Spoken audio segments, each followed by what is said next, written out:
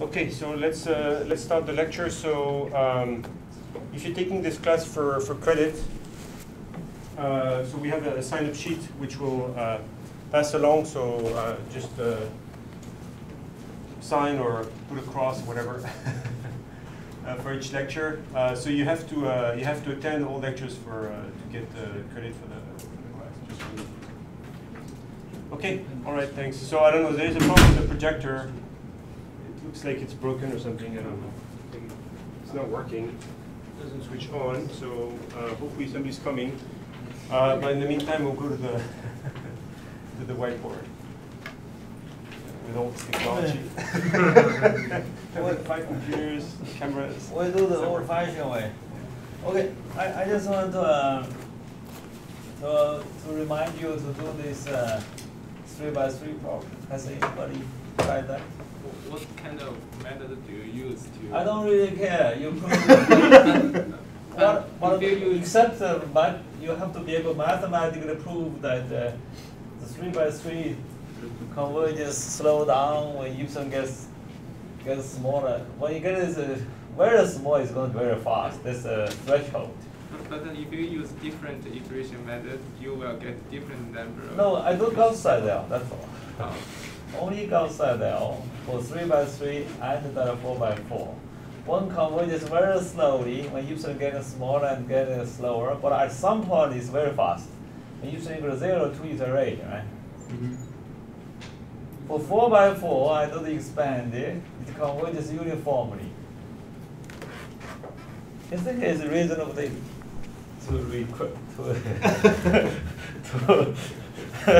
It's reasonable, yeah. Whether it happens. Nobody's going to do that, put up a price. So has anybody done it? So, okay. So you have Gauss-Seidel. I use SOR. No, just Gauss-Seidel. Omega equal to 1. And y can do SOR, but don't be that fancy. Do 3x3, then 4x4. If it's difficult, don't worry. But it's 3x3, okay? But anyway, just do it.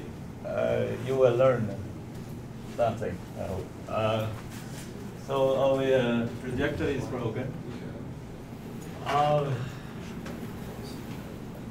So I still have this things you gave me. So the idea is that we have AU equal to F.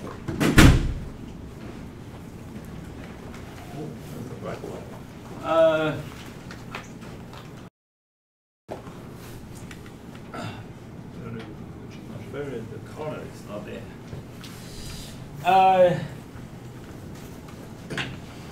So A is from V to V, some kind of usually we put a prime. This is going to be symmetrical positive definite, let's say. So again, so you do we do iterative method. So you say U of M equal to U M minus 1 plus B F minus. Now, so we know that I minus BA is A norm is equal to I minus M sup with the A equal to 1 to B bar inverse with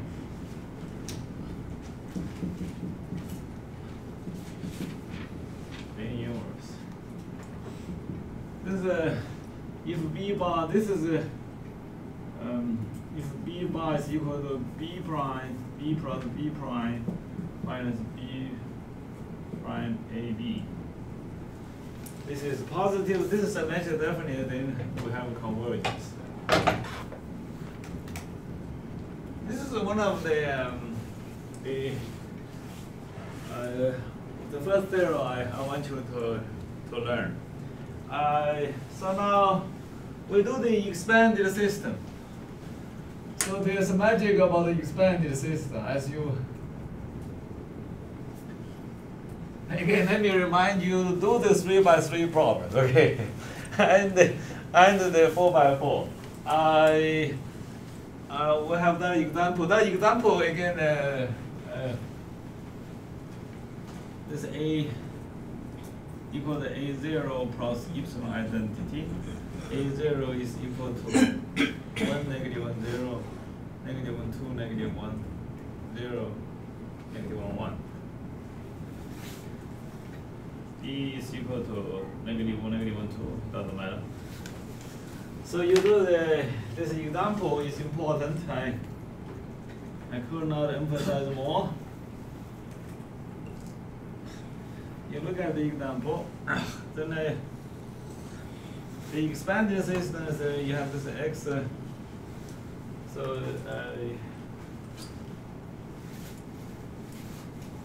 anyway, you solve this ax equal to b. Look at the Gauss-Seidel method.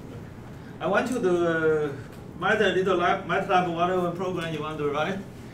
They mathematically prove it. Okay, this is 3 by 3 matrix. Okay, and every time at the beginning of the class, I'm going to ask who has done it. Okay. So I'm going to write this expanded system. So this example tells me that it's from 3 by 3 to 4 by 4. Otherwise, I have this VI. It's what I call auxiliary space.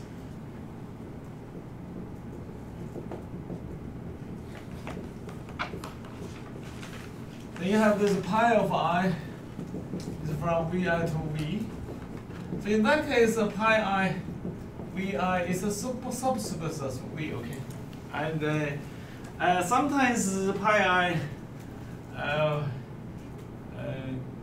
if VI is actually a subspace already, pi I would be, sometimes I could just include it, just include it.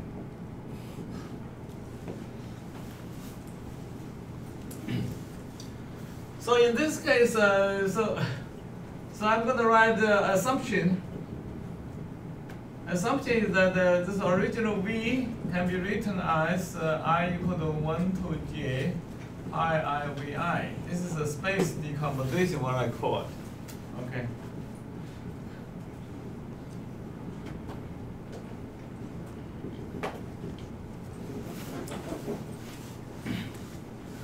And so this actually means that if I consider the V of theta is equal to V1 cross V2, this product space. So V theta is equal to V1 to Vj. It's UV theta. Then I do a pi theta. We call it pi 1, pi 2, pi j. That's actually from V theta to V. It's surjective.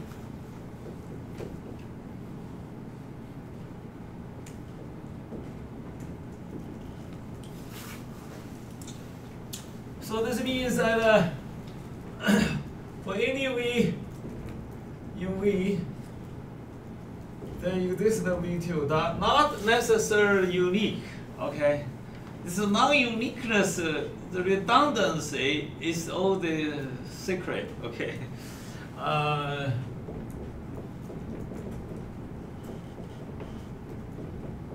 Such that V equal to pi V theta, which is sigma I equal to 1 to j. So that's my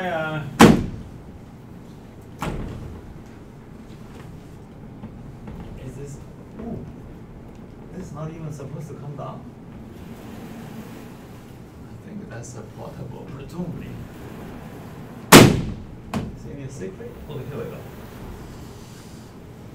So that's my setup. Then I'm going to do so I'm going to just look outside there for this one. So in this case, so the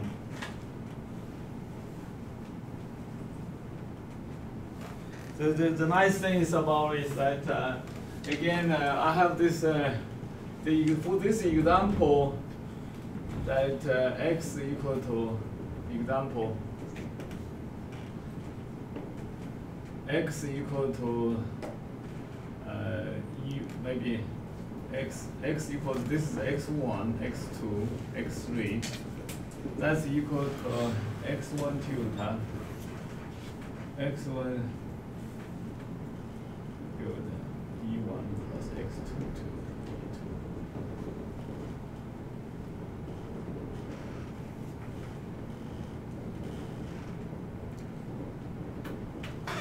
It's called e4. This e4 is equal to, this e4 is equal to 1, 1, 1. E1 is equal to 1, 0, 0. So this x would be equal to, you can say a pi, or somehow this is. So I actually, in my notes I got a p, but this guy is pi.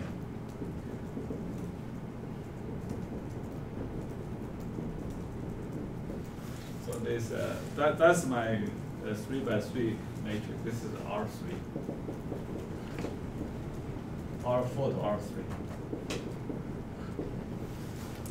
So that's the example. Now if you come back here, so A U equal to F. So U equal to pi of U tilde. All right.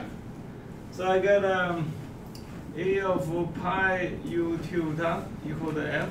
Then I do a pi prime here. So this is my expanded system, A of tilde equal to pi prime A pi. So this is my expanded system. Okay, this is the expanded system.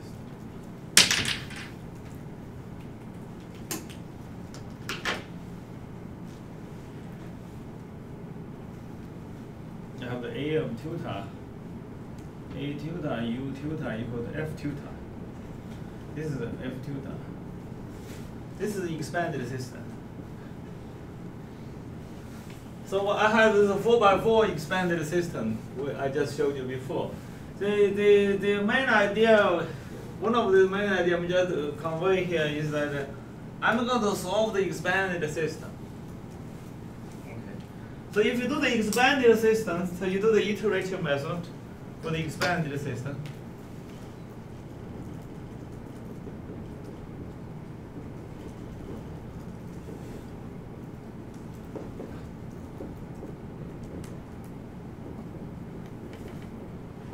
So you do the U of M equal to U M minus 1 plus B tilde F tilde minus A tilde U tilde. So this is supposed to be a simple method like Gauss-Seidel. Okay.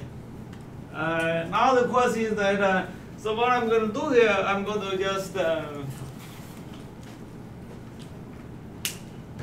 so I'm going to just multiply this, I put this pi on both sides. If I do pi here. If you do this one, what are you going to get? This, I'm going to, so this will be my U of M, right? If you look at this, these things here. U of M equal to UM minus 1. Plus, this is a pi B2 is equal to B F minus AU. If you just write everything out, this B is equal to pi B tilde pi prime. So these two things are equivalent. Or maybe if you do not think about equivalence, is that if you have an iterative method for the expanded system, you automatically have an iterative method for the original system. Okay? So this expanded system is just for good to understand, easy to understand. Like this 3x3, 4x4, let me repeat this problem again. So now the thing is that, what is the convergence? The convergence is that for this one, the convergence is that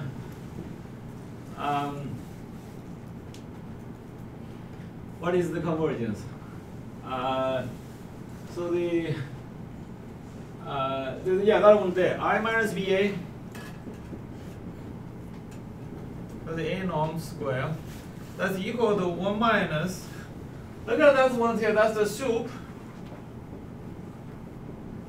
With A equal to 1.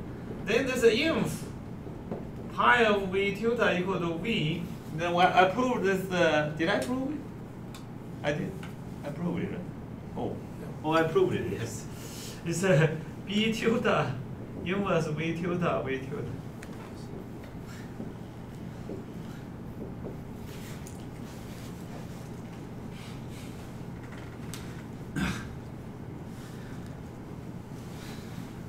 I consider this is a beautiful theorem. Okay, but now let me because you will see magic. I use this one. I can if I have the slides, I can probably because usually teach a multiple domain decode. You may need one semester. I teach it in 2 hours. Okay, because because of this magic I done it. Okay, all the things that okay. Let's look outside. For example, let's look outside. So this A of tilde.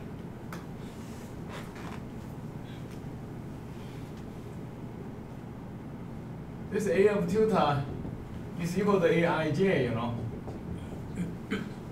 Aij is what is Aij? If you look at the things here, this what is Aij here? A tilde is Aij. Okay, we can do Aij. Remember, this is a pi prime A pi, right? That's equal to what? That's equal to pi 1 prime, pi j prime. Then you have A. Then you have pi 1, pi j. That's your guy, okay? This is kind of a. So what is Aij? Aij is pi j. Is that the jth column? Yeah, the pi. That's pi I prime. A pi j. Okay, this is from Vj to Vi.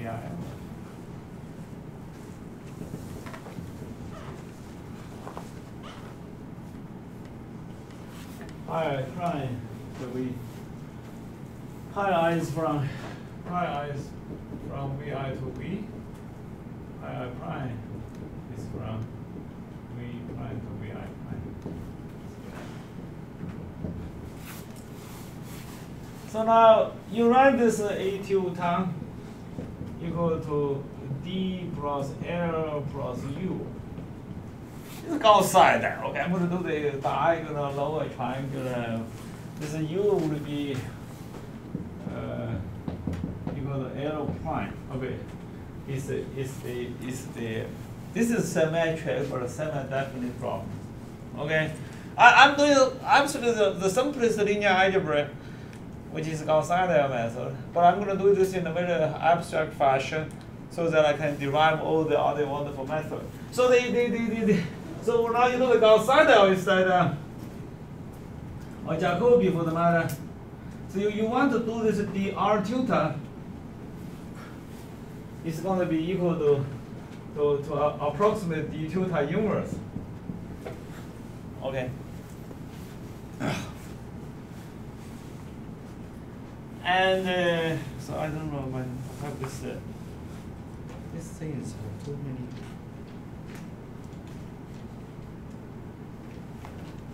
So you have to go outside. If you do Jacobi B tilde is equal to. If you do this R tilde and R tilde inverse plus L tilde inverse. This is what I call a modified Jacobi, you remember? And the another one I call a modified Gauss-Seidel.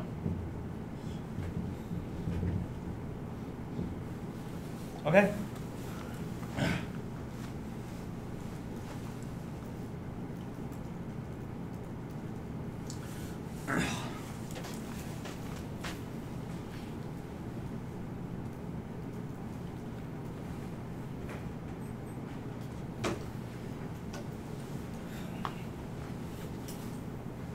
So the theorem I'm going to prove is that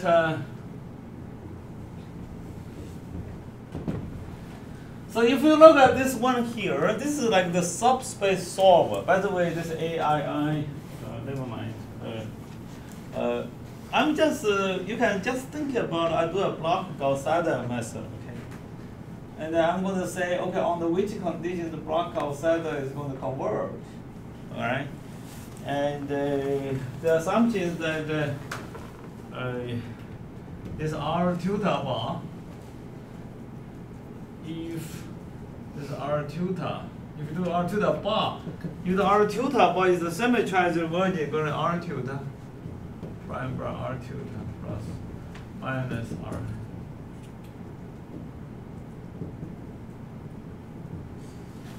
It's a symmetric positive definite.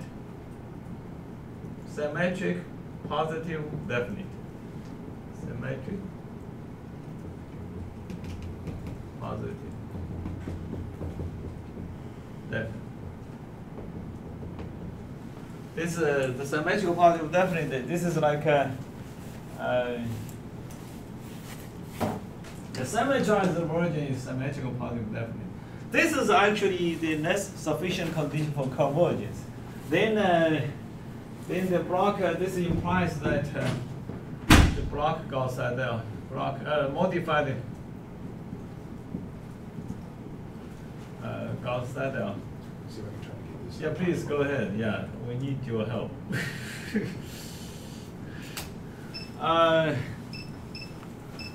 So this one will converge. Now then, furthermore, now I'm going to do the B theta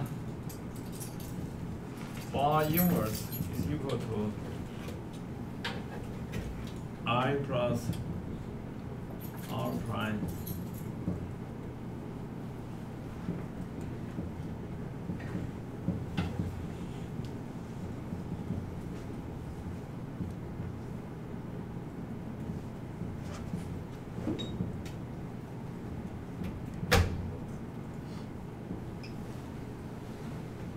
Is equal to A of theta.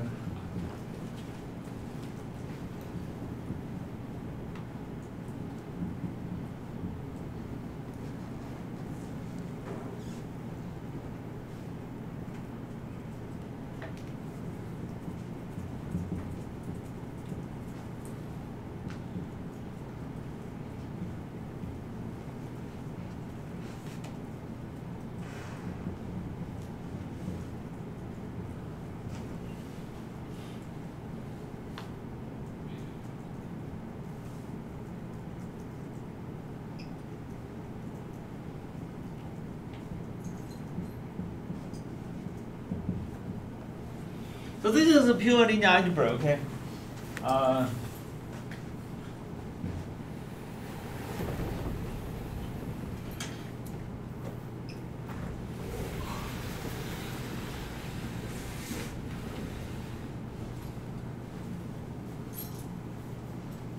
Go down on.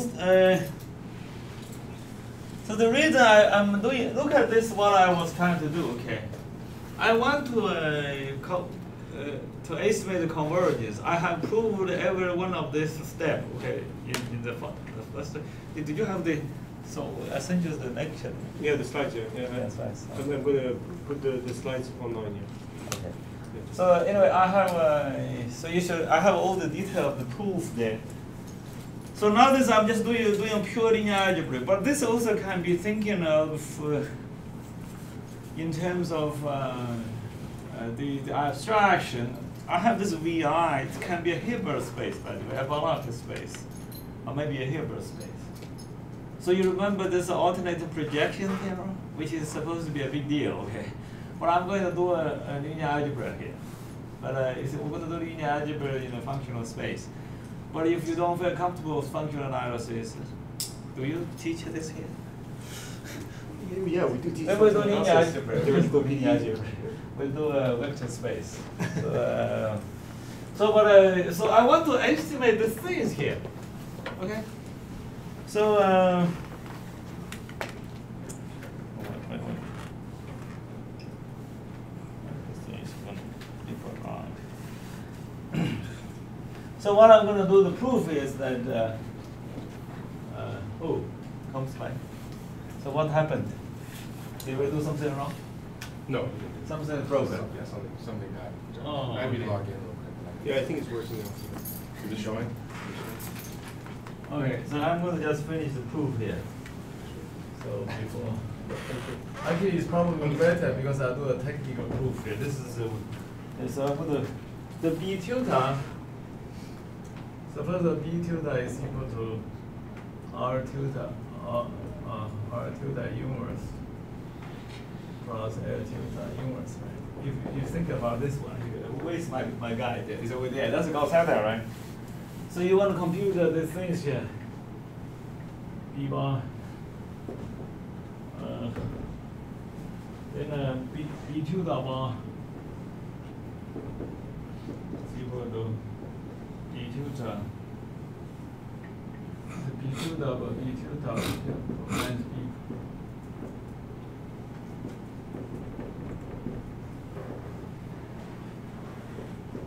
So this one equal to that. So you want to go put the B tilde out.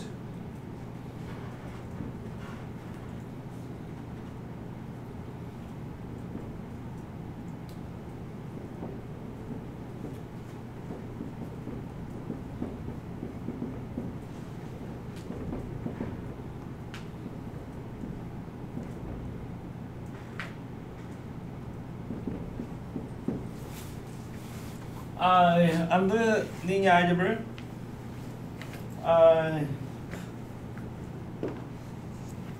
But if you use this definition and put that way in there, so you get end up use this R tilde, okay? But this A will be getting cancelled because this inverse equal to this one plus that one. That's what we call the B tilde inverse. It becomes this R tilde inverse plus R tilde inverse prime, then minus D. This is important.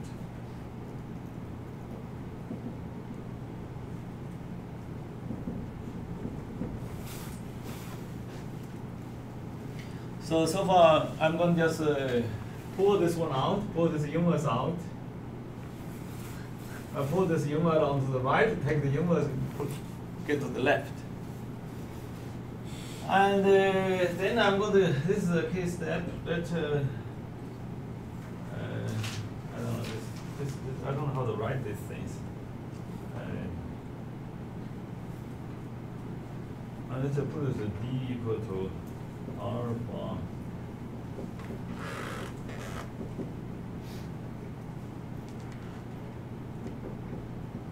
This looks like something for the diagonal. I'm going to put a script D. Then I put this script L is equal to D plus L. So that looks like something that this is in the diagonal, this diagonal is the lower triangular part. So if I do this, the U, of course, I'm going to assume this U is arrow prime. So if you do this, so we notice that D plus L that's equal to actually R bar inverse plus L. That's equal to B tilde inverse. And D plus U will be equal to prime.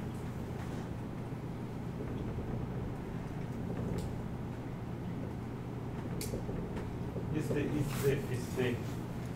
So another interest is that D plus L plus U, that's actually equal to A.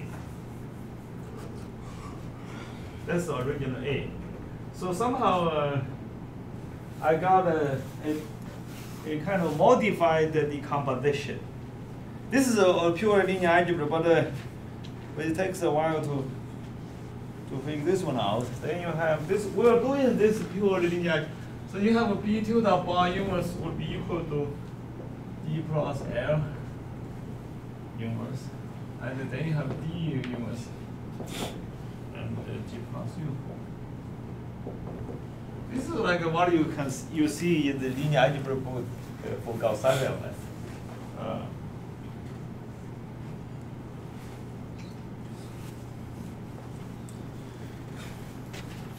But if you actually, this can be also equal to what? You pull this one out. How do we do these things? E plus A. If you pull all this out,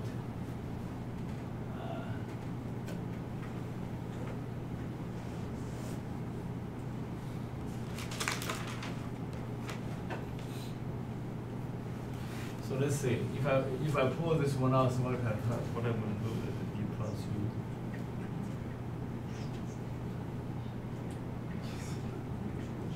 U. Anyway, this should be equal to D plus L plus U and plus L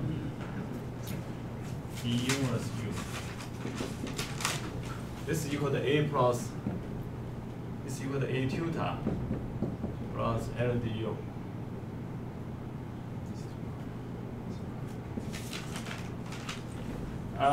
Inverse U. So that's actually what I had it before here.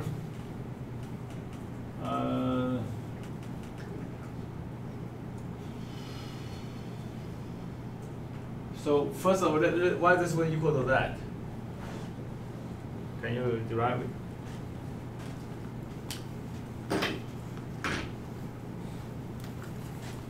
Let's see. Can you just multiply all this out? You just multiply all this out, see what happens. So this is equal to, you multiply this one out as identity plus L D inverse, then D plus U, right? That would be D plus U. Then you multiply this one multiplied by the other one is D plus U, right? This one multiplied by this is L. We have L D inverse U. So that's actually L plus D plus L plus U. That's equal to that. It's as straightforward as that, okay? If you get this one here, so if you rewrite this formula, this is what we want to do. This proves the theorem. Maybe I should call it a lemma. It's too simple.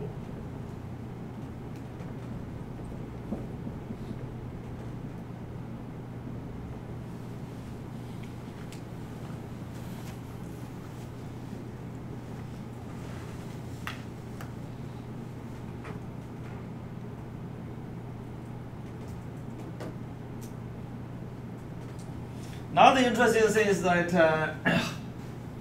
now you put this formula together, okay? Here's the theorem. Put this formula together. Put this formula together, you ended up with so you have this R tutor, the B tutor inverse have two different formula, okay? Do this one.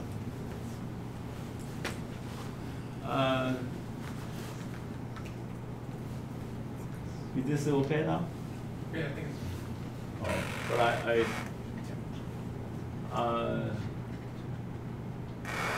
I can probably turn the things on. You want to, can we turn this one on? yeah, you can go again. Actually, it's already on. You can see the screen back.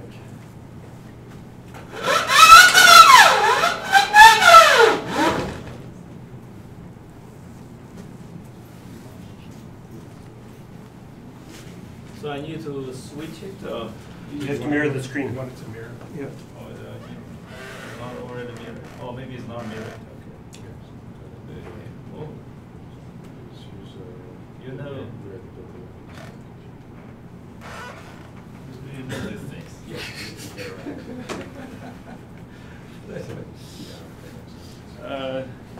Thank you very much. Okay, I think I actually finished the most technical part of my lecture. It's actually pretty timely to have the machine to be broke. Otherwise, I want to do it quick. Let's see. What I'm doing here, I cannot bypass these things. Again, let me remind you. I want to go in here, do this problem. Okay.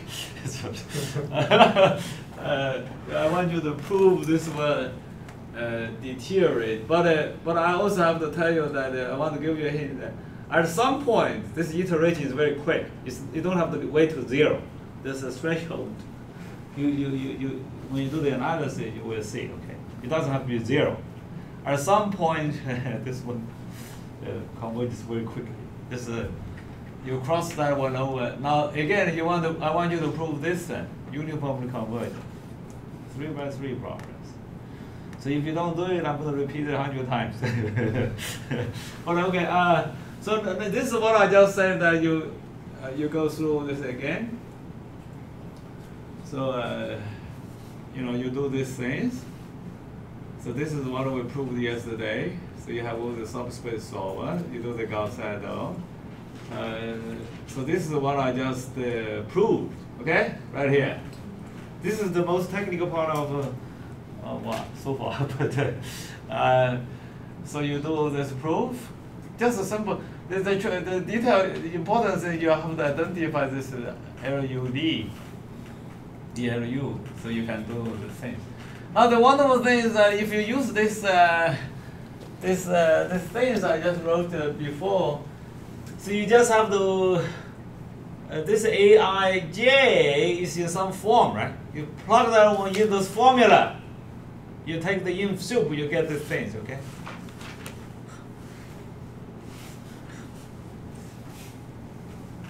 Let me repeat. I have this formula. This is B tilde. This one, okay? This is actually supposed to be equal to. Make some use of it. This is a B tilde. Ooh. So I should. You know what? This is pretty bad. But this is a B tilde. B tilde bar inverse equal to that guy. Okay, this is what we have. So then remember, that guy equal to that. So I also have this. This 0 is equal to the inf 1 minus sup VA equal to 1. The inf pi V tilde equal to V. The B bar tilde inverse V tilde V tilde. Then the whole thing inverse. Okay? So I want to, if you use this formula, you get a C0. You write out this whatever it is, you put that in there. It's pure linear algebra. Then you C1 is you write this term here. Oh, you don't see this one here? You put that A. There's a plus some A tilde here. This is another one which you don't quite see. So this A tilde, because there's A tilde. Anyway, all this together, this one will become a 1 here. This becomes this 1 plus C1. C1 will be this guy. You get this. Okay. It's just a straightforward calculation. This is we wrote a paper, 15 years ago. This is a Journal of American Mathematical Society. We actually spent lots of people complain this is so difficult to prove to read. But now it becomes embarrassingly simple. But anyway, this Journal of American Mathematical Society is a pure math journal, so we submit these things. I think at that point we were the only paper in American analysis published. But because we wrote this paper in pure Hilbert spaces. But here, if you do the pure linear algebra after all these years, then there's such a simple proof. I want to show you one interesting case. If I do the exact subspace solvers, okay? If I do the exact subspace solvers, so what happens? In this case, R tilde guess 1 is equal to D tilde inverse, right? Right? If I put that, this one will be gone. It becomes a U. This one is gone. So you have this inequality. You have this equality. And in the subspace cases, so I'm going to look at the give you one formula here.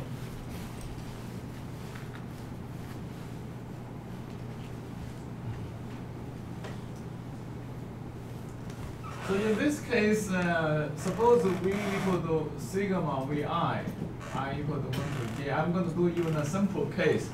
Vi is a subspace of V. Then I'm going to P of Vi to V to Vi.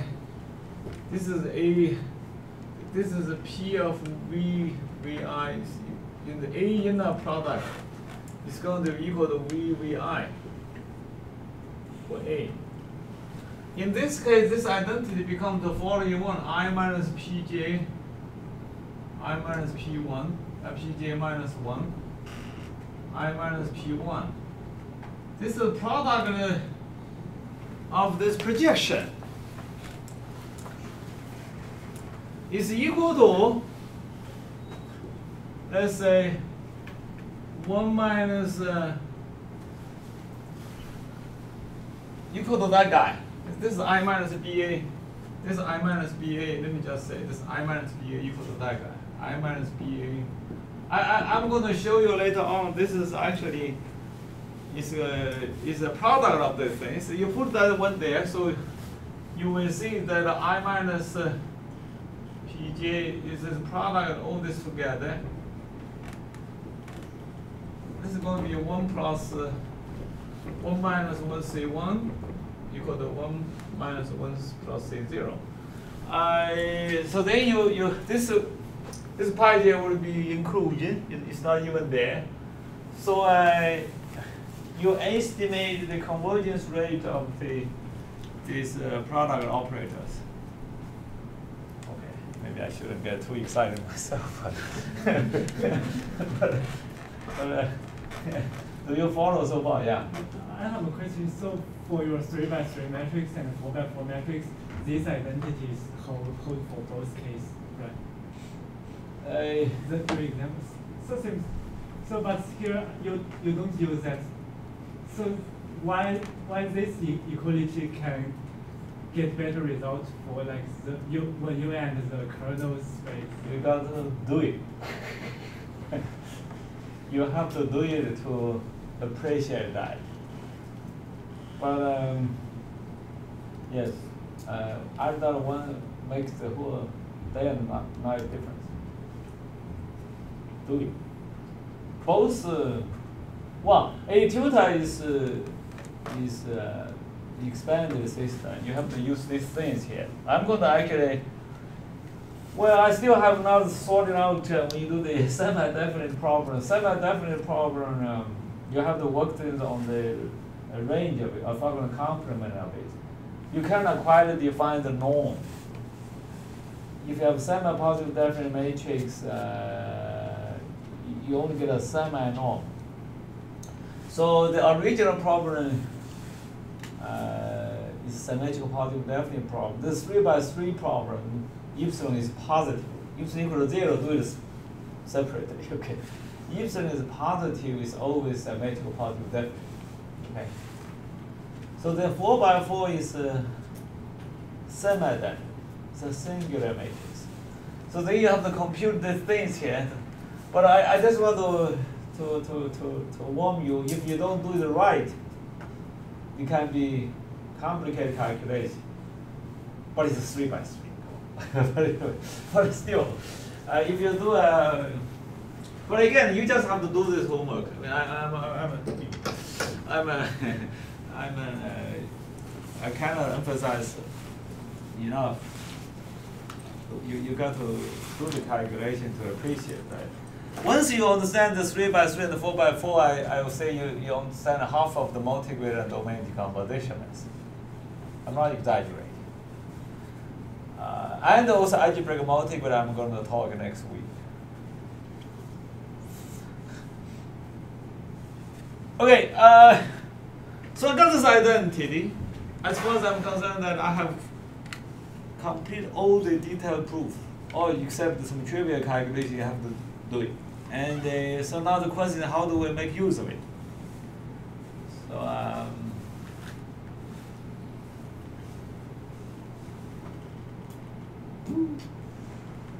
step 2.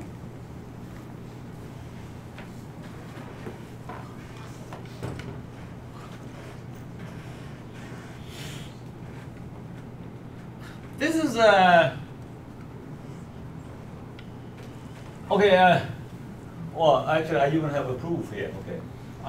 But anyway, I had this formula here. The point here, this R tilde, when R tilde equal to D tilde inverse, you just calculate all this out. Okay. It's just a straightforward algebraic manipulation. Then when you do the multigrid, another thing is what I call this, what I call the substrate correction method. The substrate correction method is the following, and here's the deal. And this is how I actually derived this method before, and so, oh yeah, this is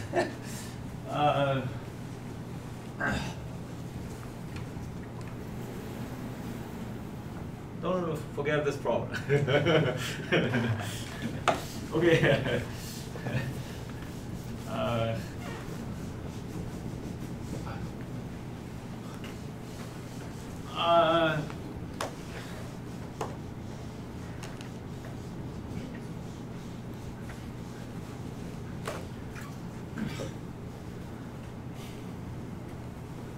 So the thing is that I have this decomposition V equal to sigma I Vi. Then I did an expanded system. I did a Gauss-Seidel. Okay. But traditionally, you know, that's kind of weird method because why? Well, it's not so natural. You do a singular matrix. I think this is only something we realize later on. But you can do it another way. In a way, it's more convenient. Is that suppose you want to do a U of k or U of a to uk plus 1. So what? So this is what I call a subspace correction. What do you say? You form the residual, right?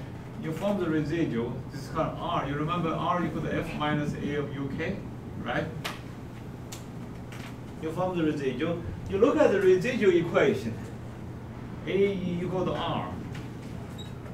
So now you want to solve this guy. But I want to restrict it to the pi I Vi. I want to restrict it to, in this case, I do a pi I prime. To restrict it.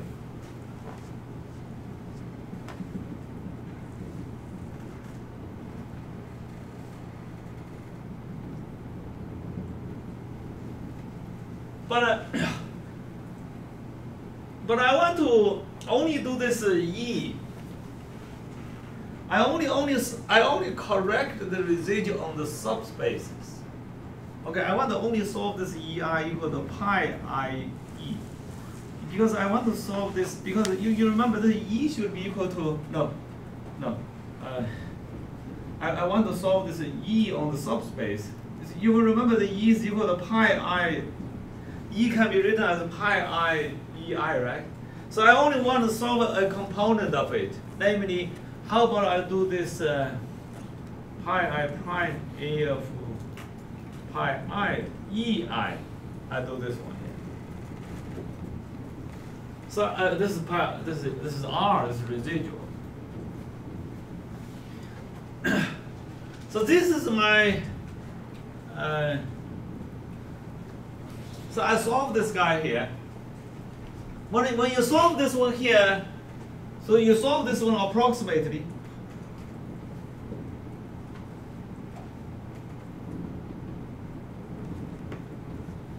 In this case, this EI method hat would be equal to the inversion of this one. Inversion of this one is actually going to be pi I, Ri, pi I prime, and the pi I prime, R. This would be, you form the residual, you restrict the residual to the subspaces, you solve the subspace problem approximately, then you update Then you do the V. Is V plus EI. You basically equal to the UK. I think that you do this UK. You do this UK to U. You form the residual. Prof V and V. You form the residual. You do the UK. You form the residual. You project the residual into the subspaces. You solve the residual equation, which is to have Ri. Then you update this this V. You do this kind of correction of the ice component. If you look outside there, that's the ice equation. You solve it, you add it up. So you do all this way to I equal to 1 to j.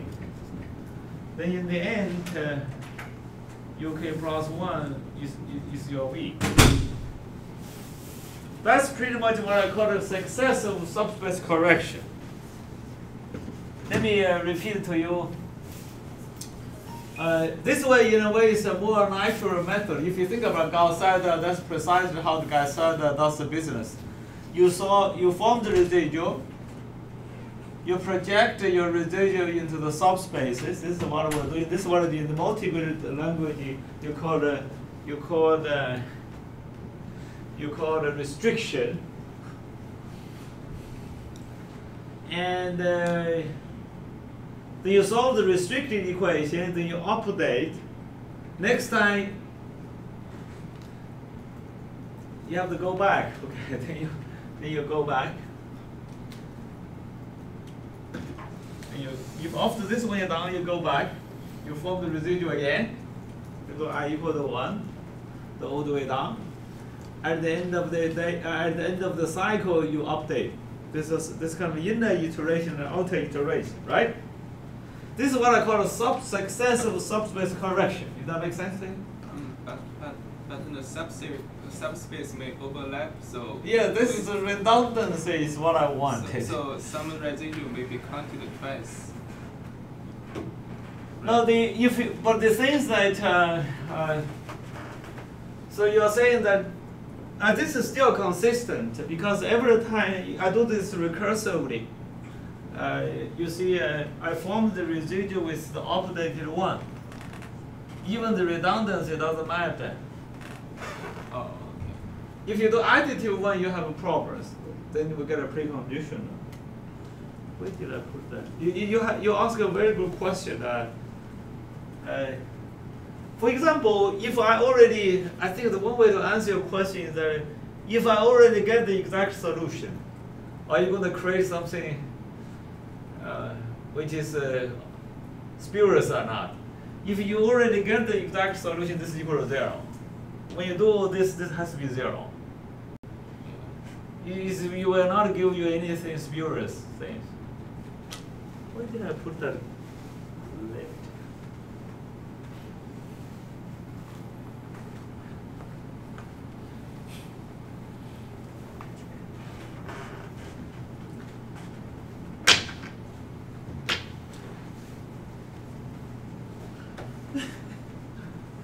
Okay, this is what I call the substrate. Oh, wait a minute. Oh, I'm sorry. This is this is not good. What I'm doing? I'm doing a parallel subspace correction. In this case, I do it simultaneously. Wait a minute. Is that what I'm saying? This is your asking. This is your asking. You're right. I'm sorry. I was explaining this one. Okay. I was explaining this one. I do it recursively. This one you do it. You're right. I'm sorry. This one is this the same thing? Wait a minute, something is wrong here. No. I put the V here. Okay. This is always the. Yeah. This is different. Okay. Okay. This UK is already the old one. Yeah. This one, next one. So I think the problem here, then if You're right, now you will have redundancy. This one, you don't have problems. yeah. This is like outside there. This one is Jacobi. You have redundancy. You may not converge. You're absolutely right. This is like a Jacobi method. This is Jacobi method, by the way. Jacobi method doesn't always converge. You have to, when you have redundancy, you have to rescale the problems. But for the next scheme, you may not do a parallel things. Again, you're hit to the point. This is the sequential algorithm. It's not so parallel. But what? Yeah, Jacobi method. Sometimes people like to use it because it's parallel. That's what I call parallel subspace correction. You do parallel, but it may not converge. But you use this as a preconditioner. And another way is that this one you get a better convergence, but it's not so parallel. Well, that's the life, okay? But the thing is that there are all kinds of ways of parallelize this Gauss-Seidel method. This also, for example, in the deep learning algorithm, I mean this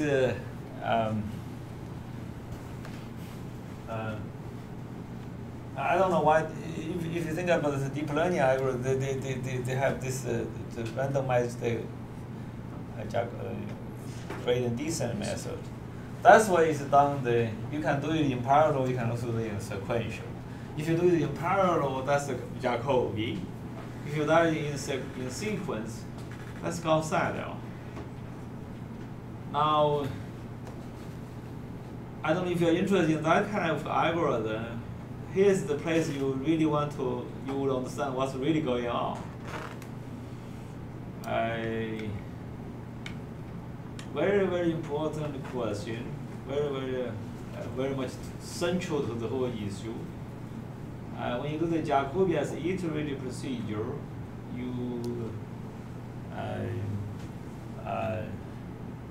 this is like when you do the learning algorithm, when you have the fixed linear rate. If you do the fixed linear rate, the loss function, I don't know if you do a deep learning, the loss function may not always decrease. It actually probably go to another places. But that's in a way it's like Jacobi without the scaling. We do linear problem. Linear problem here is that the redundancy, this algorithm may not converge, but it gives you a precondition that is good. Okay. This one, it converges on this assumption. This means the subspace solver converged. If you restrict the problem to the subspace, this is the sufficient condition for the subspace problem to be convergent. Okay, look at this algorithm here. Even though at this point it's become so simple, but you still need a little bit of time. Okay, do your 3x3 problem, they understand. Okay, but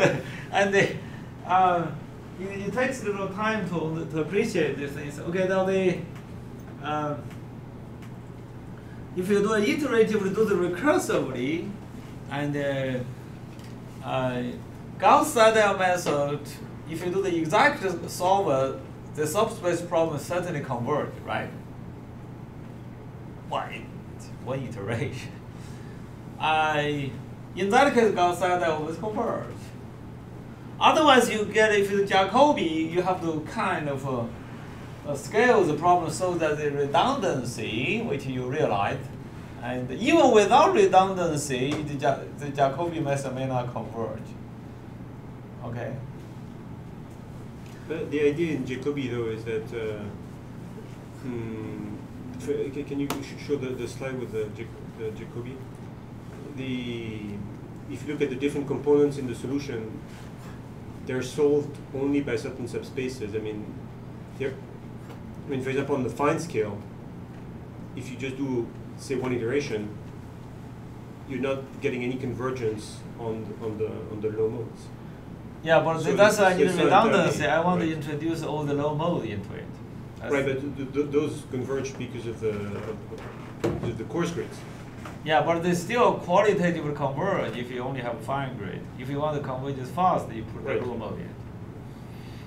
So if you to motivate you these things here, if you write ax equal to b, so this loss function, well, but I'm just trying to say you want to minimize the properties half of x transpose a of x minus b transpose x.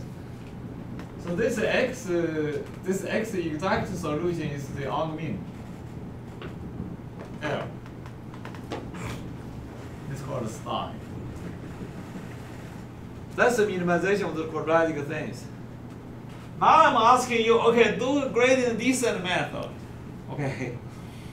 In the which direction? In the EI direction. If you do these things, that's Jacobi method. If you do it, that's exactly Jacobi method.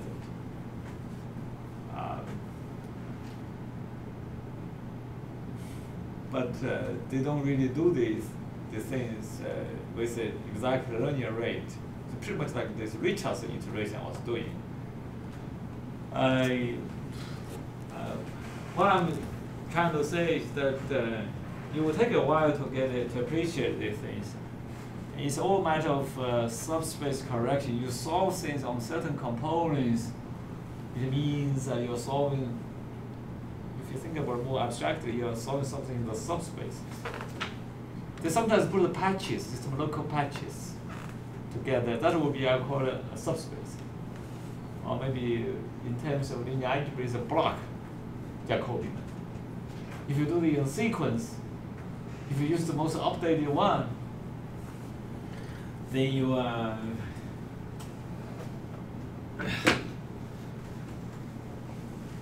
if you use most of that's the Gauss side. If you do it in parallel, that's Jacobi. Now, if you go to this machine learning things, you can draw this analogy. Machine learning is just much more complicated. My philosophy is that you have to understand the simple problem first. If you do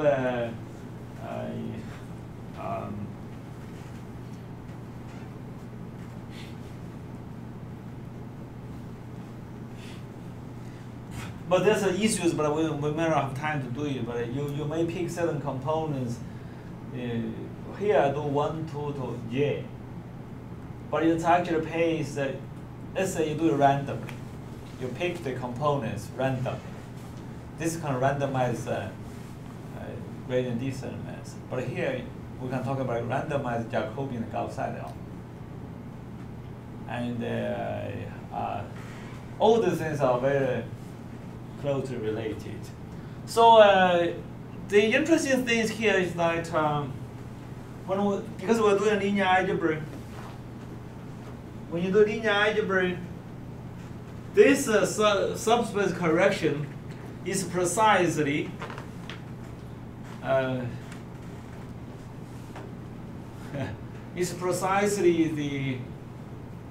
mathematically equivalent to the modified Jacobian and the modified Gauss-Seidel. They are mathematically equivalent. I don't know what kind of again, I was doing you form the residual, you correct the residual on the subspace simultaneously, they add them together. That's precisely the modified Jacobi for the expanded system. It requires a little proof, okay? But this successive subspace correction, you form the residual, you project the residual into the subspace, you solve this subspace problem approximately with this R tutor. Then you add that component into the solution. Then you update your solution. Then you form the residual, go to the next block. That is precisely equivalent to the modified Gauss-Seidel. Again, this you need to prove it, but this is again linear algebra.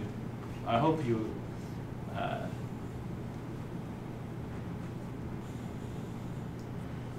when you do multi-grid method, I'm going to come back to this later. Suppose you have these things are nested. I don't know where should I point to? I should point there? Oh, maybe that's my computer. I should. Okay, so there's another version of this algorithm. So far, I have this Gauss-Seidel, Jacobi Gauss-Seidel. Another version is called subspace correction, parallel subspace correction, and successive subspace correction. They are totally equivalent. But there's another special case where I call it if the subspace are nested, like a multigrid. I don't know if you studied multigrid in your class. This is but anyway, this will call the fine grid smooth and coarse grid correction if you do these things. So what you do here is that I'm going to come back to this later. You probably take me a while, but I just want to point out to the fact that if you do the coarse grid correction, fine grid correction, this is coarse, this is fine. V1 is a coarse as subspace of V2. If you do all these things recursively, you get the same algorithm. I'm going to again, if you have not seen the multi-grid method, I want you to go home today to look at my slides. Then we'll come back to talk next time if you care to learn the things. Okay. So what I'm just telling you is that if this subspace are nested, it's getting bigger and bigger and bigger. The last one. There's another way to implement this algorithm. Because the subspaces, you starting from the, you can implement this guys recursively. It's like call yourself, you do recursion, and you do recursively, you get a much more efficient implementation. But they are actually equivalent mathematically. This is not so obvious here, but I don't want to get you to too much of details here. But what I'm trying to say is that there are three equivalent formulations of the algorithm I've done so far. Number one is the Gauss-Seidel iteration for the expanded system. Okay. Let's think about the sequential method. Then you can do the method of subspace correction. What I mean is you form the residual, you correct the residual, you update, you repeat. Okay? Another thing is for the nested subspace case, you can implement it like a multi-grid method. This historically is a big step, at least this is how I realized that these things are all equivalent. And it is mathematically, it helps us to understand this algorithm in a different way. And algorithmically, it also give you an idea how to design new algorithms. For example, if I have a linear problem we're doing here, now you use a nonlinear optimization problem. People ask me, okay, I said I want to do multi-grid for deep learning. Then I said, how? It looks totally irrelevant. But if you really have some level of understanding how the multi-level algorithm really works, it is my strong belief that you can speed up, I'm hoping this. You see how much multi-grid will speed up my linear solver, then you will see the potential. I'm going to show you very quickly. And again, this implementation, I will let you to read my notes first if you're interested. Otherwise, I'll get you too much technical. I think one technical proof for one lecture is probably enough. But I'm gonna do. Okay. Let's say there's some theory and all that. Let's just forget it. I don't know what it is. It's kind of. I'm gonna tell you. Or maybe should we take a little break? Yeah, I mean we have half hour, so we can take a break. Yeah, take a 5 minutes break. Then in 25 minutes, I teach you multi-grid domain decomposition methods. Okay. Okay.